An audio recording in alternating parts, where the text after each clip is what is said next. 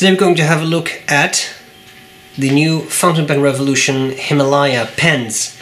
I like Fountain Pen Revolution, a nice website that sells Indian pens.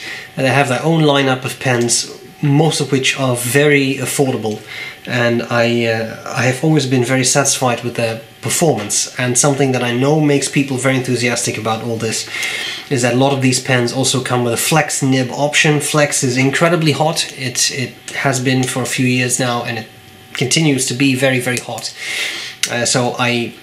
Affordable flex is always something that's very interesting. I'm going to cover the parts of these pens. I'll tell you what I like about it, what I don't like about it, and then I'll do a writing sample. The pens were sent to me by Kevin from FPR, so Fountain Pen Revolution. I appreciate it. He sent me 2 finishes. I'm going to focus on, you know what, I'm going to focus on this one just because the other one is inked up and this one is not, so I can flick it around a bit more, very violently. But the same pen, just different finish. Okay, parts of the pen. Top of the pen, finial, same material as the cap. I always like that. This is a very nice dark blue material, iridescent, so nice marbling there, which I think works very well. Simple clip. Clip works, no issues with the clip. Nice and springy, and yet you don't bend it very easily. A simple chrome colored center band with nothing on there. Barrel, same material as the pen, and again I do like that material. And then at the end of the barrel there's nothing. If you want to see the other one, also a very pretty material, a bit warmer because it's a nice orange, but yeah, there you have it. Okay, cap unscrews. Section, same material as the barrel. I always think that's bonus points because it looks very nice. Threads here, cut well, are not particularly sharp. I like that.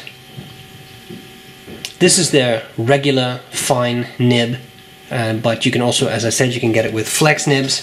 So I wrote this down. You can get, I think, a fine and a medium, and then if you then it's $29 for the pen. If you want a broad, a 1mm stub or a flex nib, it's plus $3. So we're talking $32 for a flex pen, which I don't think is particularly terrible. Section, simple, tapers down, flares out a bit, classic design. A nice simple feed, and the feed is ebonite, not plastic, as far as I can tell at least. Simple filling system. A system I've seen on more Indian pens. Basically a built-in syringe, so works very well. Put it in a bottle of ink, draw that up, do that a few times to expand it, to expel some air, and you can fill this up almost all the way, so that holds a nice amount of ink.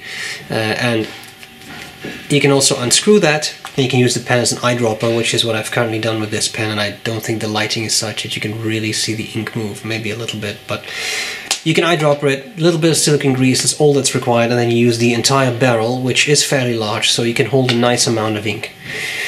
And what I even saw was that this little thing unscrews, and you can take the whole thing out, which is great if you want to grease the piston seal. So you can disassemble it, works well, it's nice, simple system. If you really want to, these pens can be posted. I'm just reassembling this, sorry. Pens can be posted, and that works well, even unposted. I would say they're large enough to be used unposted, but if you want to, you can post them very securely, and that works well. And then you have a larger pen, but not obscenely huge. I think the proportions work well when you post the pen. And that's it. So, what do I like about it? What do I not like about it? Well, both of these pens wrote well out of the box. I always give them a quick cleaning. I do that with every pen I get. Works well. Out of the box, wrote well, no skipping, no issues. Very good flex performance. I will show you the flex nib in the writing sample. The other one's just a fine nib. It's pretty hard. There's nothing special about it, but I know you want to see the flex. Wrote fine. I have used a lot of flex recently because a lot of flex nibs came out. The Aurora nib, for example. And I hate to say it, but for $32, I think this pen may have outperformed the Aurora pen simply because it railroads less, has good flow, it's flexier.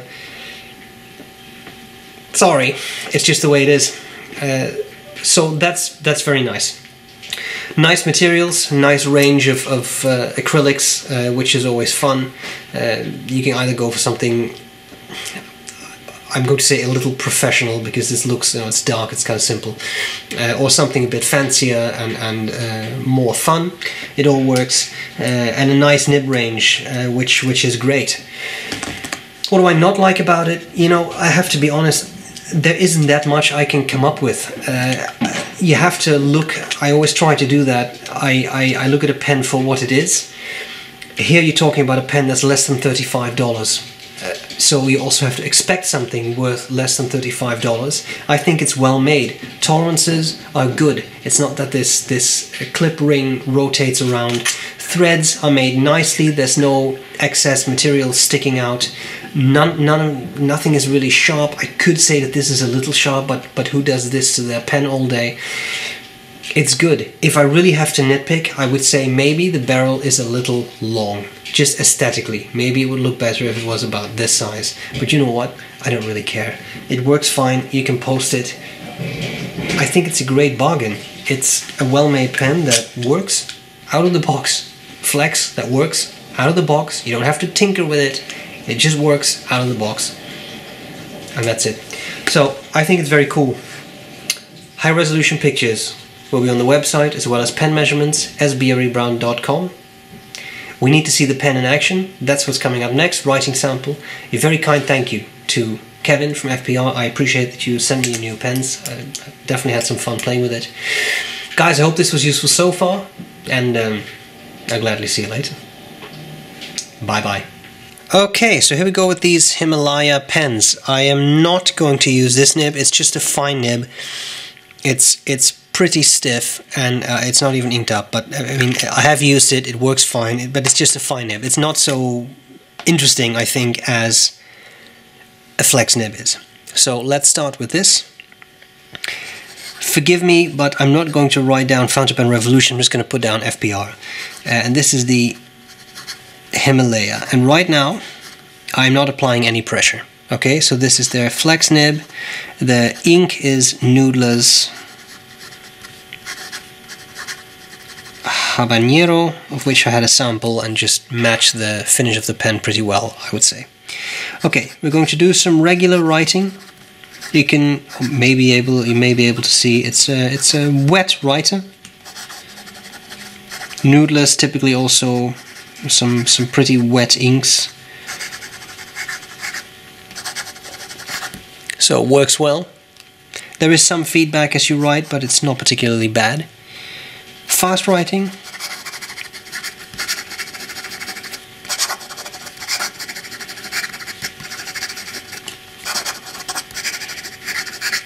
I think I can honestly say that the skips were just me actually not touching the paper, but it's a pretty, as I said, a pretty wet nib, so I don't think it's that horrid. It performs pretty well. Okay. So as I said, no joke as to wetness, that's a very wet nib, but now here's the bit that you will want to see, how flexy is flexy in this context. Well, I'm just going to keep exerting pressure and let's see. I was going to say whether we can spring this nib, that may be a bit too aggressive, but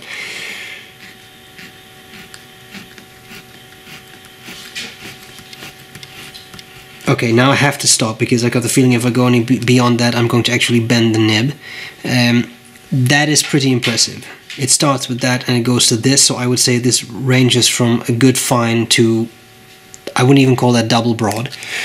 I have right here a Franklin Christoph double broad nib, so I would say that's at least triple broad, if not quadruple broad. And that's pretty impressive if you're considering this is a $32 pen I'm holding in my hands. The Aurora 88 with the flex nib that I reviewed could not do this. It could not keep up, it could not flex that much, and it didn't keep up so well. So let's see, now I'm really going to push it, see how it keeps up with flex writing. Boom. Hard flexing. And there you get the railroading. But I mean, this is insane. This is really pushing it hard and going really fast. If you tap it a little bit, okay, that was a little bit more ink than I expected, but that doesn't matter. If you go slower and don't push it so hard, I would say that's a pretty adequate performance, given how fine the nib is usually. Pretty impressive. I really find that. Reverse writing, it's downright scratchy, but if you really need to go to that extra fine, then you can if you really have to. And that's all there's to it. So here we have nice, affordable flex, Himalaya.